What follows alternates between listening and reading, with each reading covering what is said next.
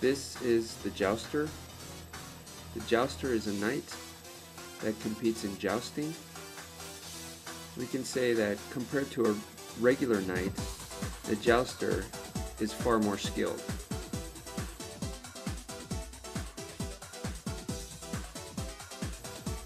His moves and attacks are the same as a regular knight in chess, but in addition, he has combo moves.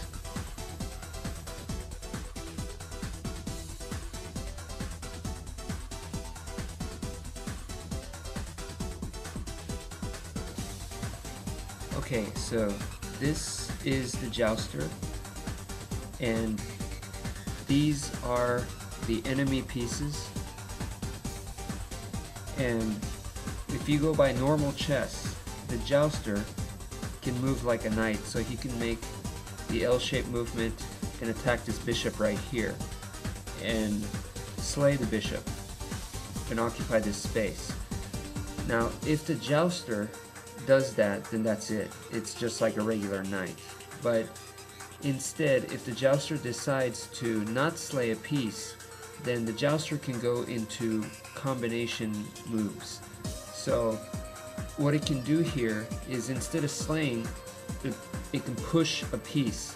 So the Jouster would move like a knight, and instead of slaying the bishop, it simply shoves the bishop over, and now can start its combo.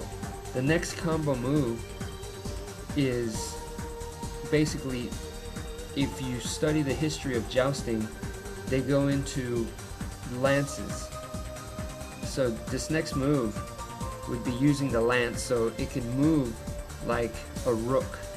So once again, it can move like a rook. So this mime, the mime is in target range now. Okay, it's going to do all of this in one move. If it decides to slay the mime, the combo will end right there. But if it doesn't, okay, the Jouster can go just like that and push, once again, push the mime. If you push, you can continue your combo one more time. It's going to go into the next move. The next combination move for the Jouster is the use of, we went lance, and then the next is the battle axe. The battle axe allows the Jouster to move in a diagonal fashion, just like the bishop. So it can go diagonal, which the enemy knight is in range. Now if he slays the knight, then the move will end right there. But instead, you can shove the knight and goes to his third and final combination. His last combo move are the daggers, and the dagger allows him to move like a king. So for the last move, might as well, he can kill the king right here, the enemy king, and finish the game just like that. So the last move was a kill.